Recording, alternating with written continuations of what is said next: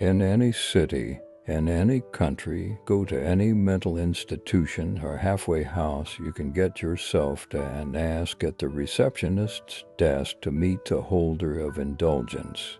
If the receptionist is male, he will lean back in his chair and breathe deeply.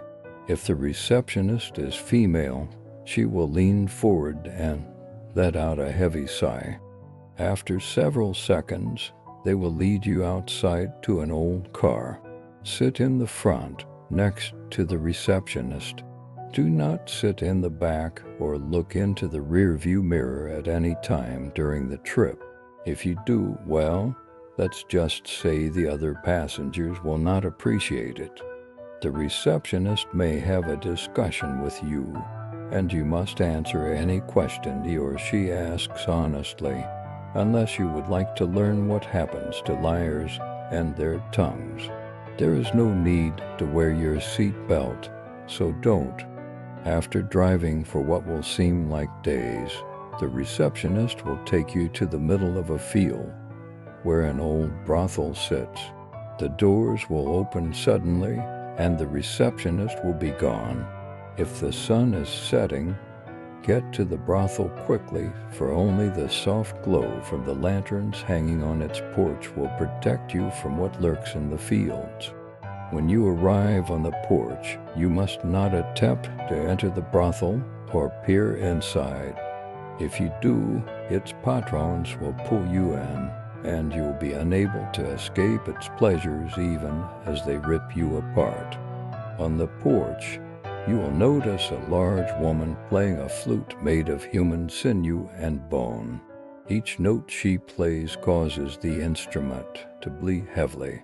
You have never heard her song before, but you will be able to hum softly to her rhythm. After a few minutes or hours, depending on how loud you are, she will stop playing. At this point, you must remove all of your possessions, including your clothes.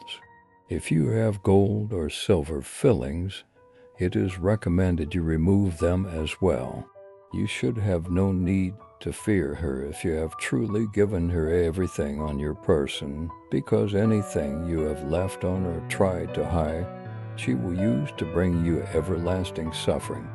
After you have removed all of your belongings and laid them at her feet, she will nod once, move forward and on one knee, take her left hand and ask, "How did they find happiness?"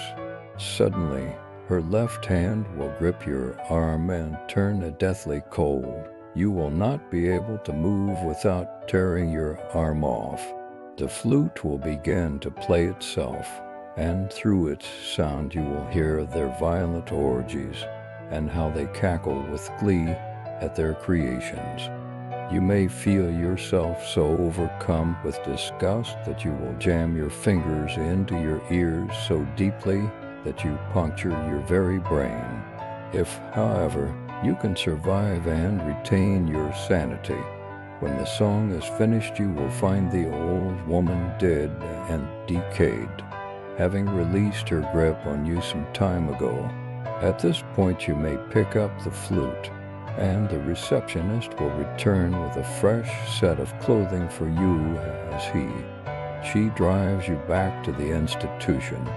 The flute is object 190 to 538. Its song is the only thing that distracts them.